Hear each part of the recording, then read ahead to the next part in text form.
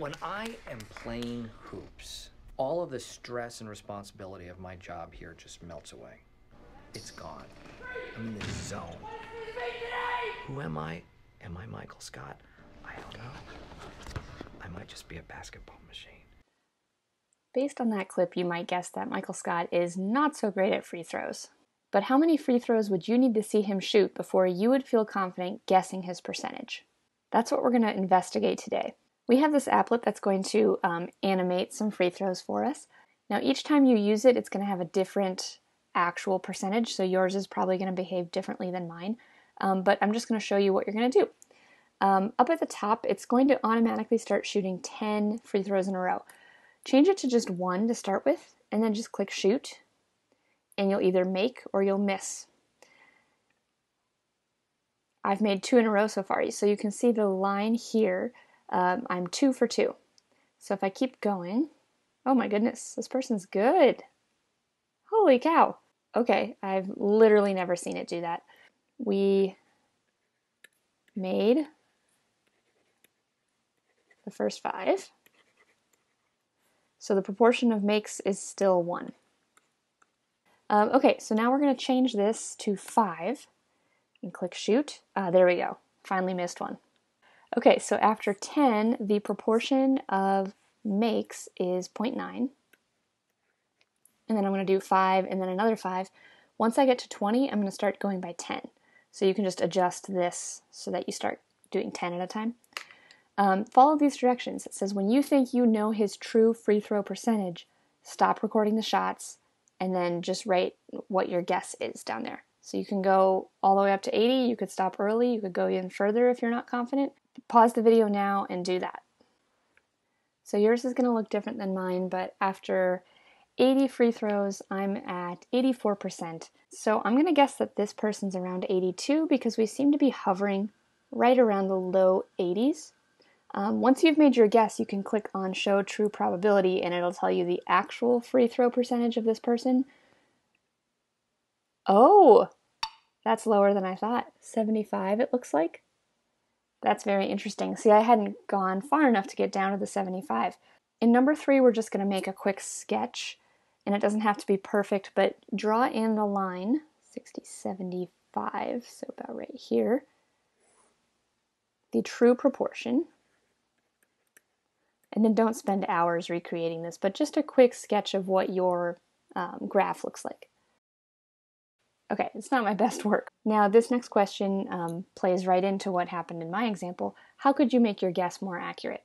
My guess wasn't terrible, but it wasn't very accurate. If I wanted it to be more accurate, I would need Michael to shoot more free throws. The more free throws he shoots, the closer he's going to get to his actual percentage, and the better I can be at guessing his actual percentage.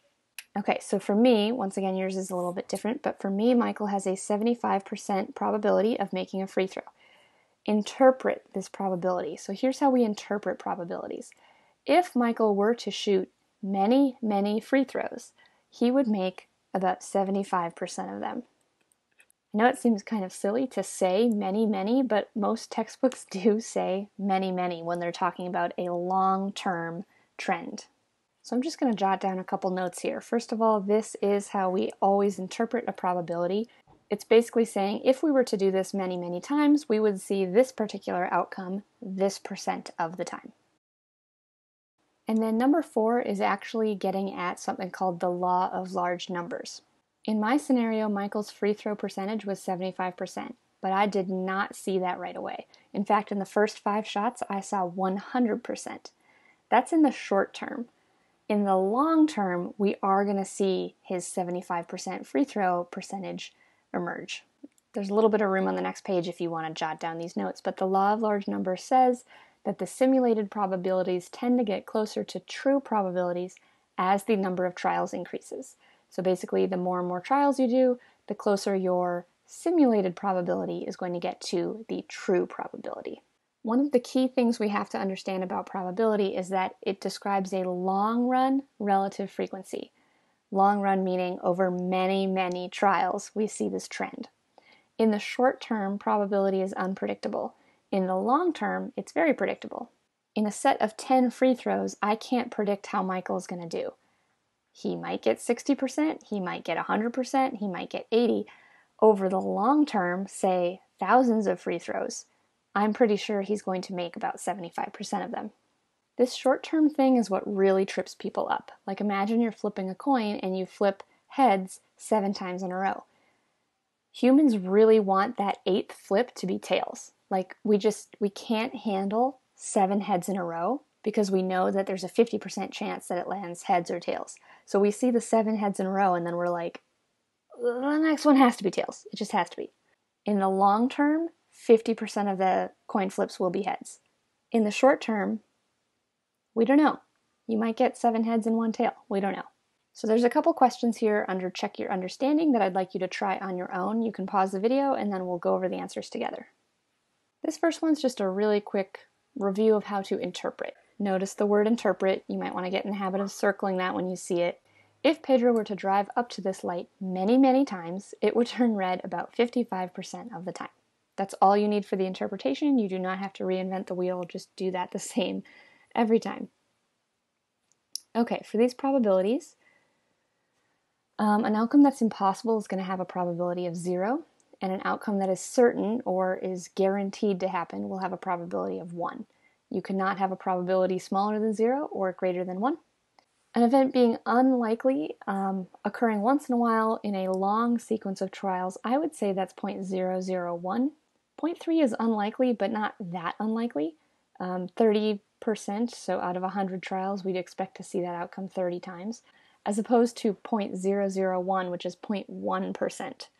So in 100 trials, we'd see it less than once. Like, that's pretty unlikely to happen. The outcome will occur more often than not. Technically, that could be 0.6 or 0.99, because both of those are greater than 50% or 0.5. So I'm going to say 0.6 or 0.99. Okay, and then last but not least, we have the husband and wife deciding to have children until they have at least 1 boy and 1 girl. That's nice. They've had 7 girls in a row. Doctor assures them they're more likely to have a boy next. Okay, that doctor is wrong. And this is like the coin flip example that I was explaining earlier. Probability is unpredictable when we look at the short run. So the probability that they have a boy on their next kid is 50%. It doesn't matter that they just had 7 girls in a row. The next baby doesn't know about that. The next baby has a 50-50 chance of being boy or girl. According to the law of large numbers, if the couple were to have many, many babies, we would expect about half of them to be boys. And unfortunately, I don't think 7's going to count as many, many. So they got to have hundreds of kids. And after they've had hundreds of kids, I have lots of questions, but also after they've had hundreds of kids, about half of them will be boys.